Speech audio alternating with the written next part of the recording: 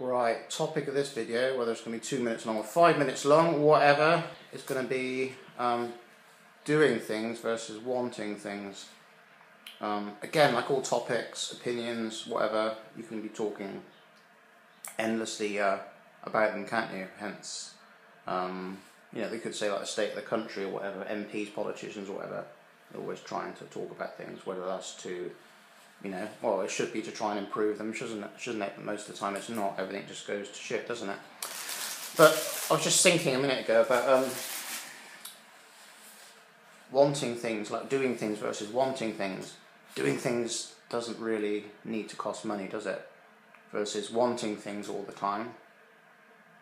To fill what? To fill a gap, to fill some unhappiness or some unease in your life.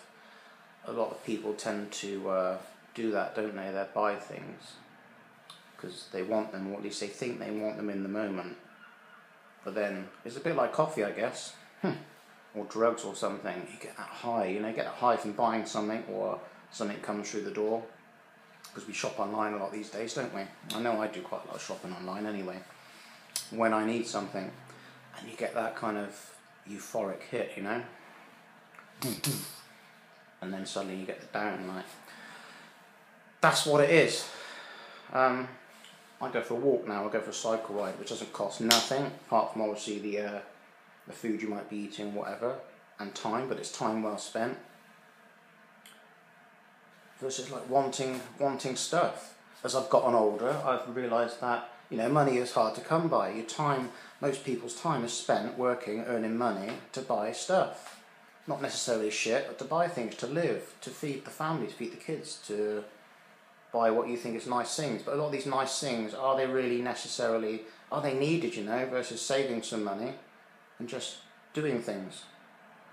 Like, is it not better just to go for a walk, be outside in nature, whether you've got to get there in a cheap car versus an expensive car? Like, what's the difference? Because you've got to go to work to pay for that expensive car, haven't you? What I'm saying is, stuff needn't be more complicated than it is. But a lot of things in our lives now are complicated, aren't they? Or they appear to be, because we're constantly bombarded by marketing bullshit that we must have this and we must have that. We must have and do the same as everybody else is doing. And everybody is pretty much doing that, aren't they, see? So again, it's doing things versus wanting things. What do you actually really want? A lot of stuff is so simple. We only really need to be doing simple things to make ourselves feel good. Alright? And that's like being outside, moving the body. We all got to move every day, so it's basically, isn't it better to be moving your body easier versus harder? Okay? Isn't it better to be slimmer versus fatter? Okay? Isn't it better to be, as I said earlier, to be more healthy versus wealthy? A lot of the stuff is just unnecessary things, isn't it? Like, I can go and buy bike things, but that's to complement what I'm doing, like to fitness, to get out and about, Do people really need big screen TVs and things like that? It's like, again, that's doing versus wanting, isn't it? And being aware of that, it's habit, There's a lot of things I'm sure, perhaps, if you were to record my life day by day for a month or something, you'd see perhaps maybe little patterns here and there, but I'm totally aware of certain things I do, like get up in the morning, won't always have a cup of tea, I'll have some OJ, or some apples or something. I just vary it around, I mix it up. I'm totally aware of that and totally conscious of that, versus just doing things day by day, the exact patterns every day, I know some people have to jump in a car, don't they? And they might head down the motorway or something to their point of work every day, and they do the exact same route, rather than take numerous different routes, whether it be back roads, just different roads, just to get to the final destination. And that's what I think that life should be, taking different routes, doing things differently day by day,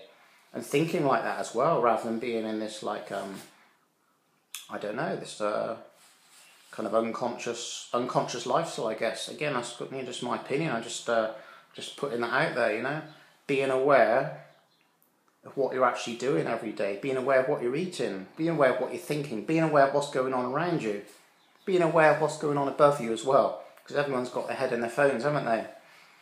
One thing I don't do at work, unless I've got, like, say there's free Wi-Fi or something, I'm not looking at the phone. That's why I spend a lot of time on there the internet or something at night or something, you know, check some Facebook or something in the morning, but I spend the majority of my time on the internet at night because I don't muck around with it in the day. I've got other things more worthwhile I'm doing, you know.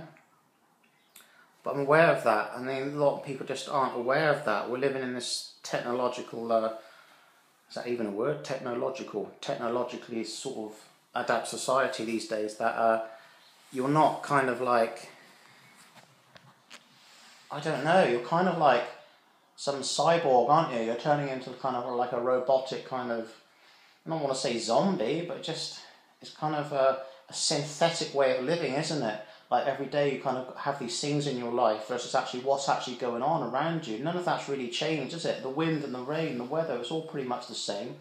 Obviously that's another subject. You could argue, yeah, where the rain and the seasons is all to cock and stuff. I'm all about just actually being outdoors. It's the same as what it always has been. Again, that's so simple, isn't it? Versus like me talking to this now. You know, people who are on the same vibrational level of me or whatever understand what I'm coming across to say. So yeah, like get up each day and think like, what do you actually want versus what you're doing each day? How much of the things that you actually do in your life are really, really important? Need a shave, right? And we all know that shaving takes time. If you add all that time up at the end of the year, it's kind of shocking, isn't it? That how it can, you know, it can really be, you think, oh shit, it's such a waste of time, isn't it? I don't really need to shave that much, okay? I'll shave like maybe once a week because I don't really grow that thick a beard, you know? So pretty much once a week I'll shave. That's my thing. That's kind of how I work, you know?